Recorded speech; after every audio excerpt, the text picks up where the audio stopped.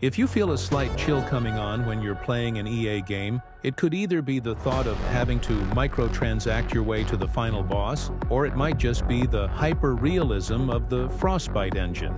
Developed in 2008 by EA subsidiary DICE for Battlefield, Frostbite is a proprietary game development engine. It helped bring the destructive elements of the Battlefield franchise to life by rendering the real-time collapse of structurally damaged buildings in-game. And no, this wasn't DLC.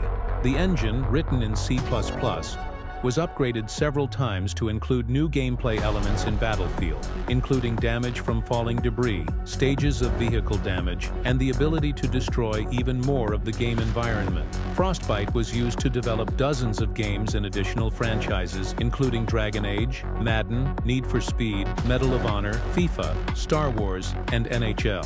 Frostbite ran on a Nintendo console for the first time in the 2021 Switch game Plants vs. Zombies: Battle for Neighborville. The engine has been used to develop games released on PC, as well as 8th and 9th generation consoles.